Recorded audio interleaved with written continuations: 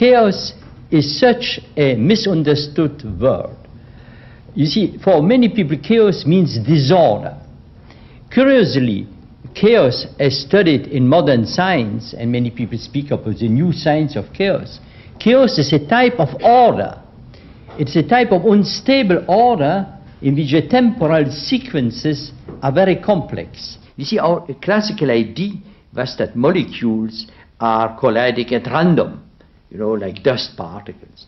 How would they produce coherence? And now we see that non-equilibrium can produce coherence, can produce structures, can produce very complex patterns, and which permit us to see, to understand, I would say, much better the type of structures which we see in the world around us. You need more anarchy in your terms, you see.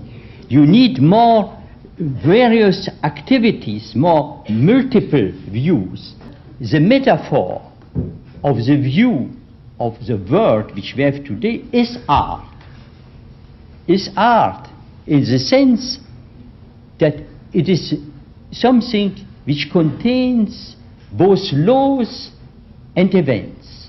Like we see now in nonlinear systems, we come to breaking points, we have new possibilities.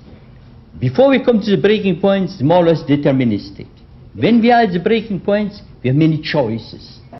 We see a lot of connections.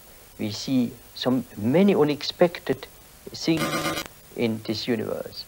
And therefore, the best analogy, the best symbol would be a work of art, for example, a piece of music. Because if you take a piece of music, let's say some work of Bach, there are very strict rules. But at the same time, there's always something unpredictable. Even if you have heard the elements of the melody, of the fugue, you are not expecting the modulations. There's always something new coming in. It is very much like a symbol of the unstable world in which we are. There are laws, of course, but there are instabilities, bifurcations. Music or sculpture is also a symbol of this time because it is, after all, a time-oriented art. Music, that's obvious. That's an organization of the time.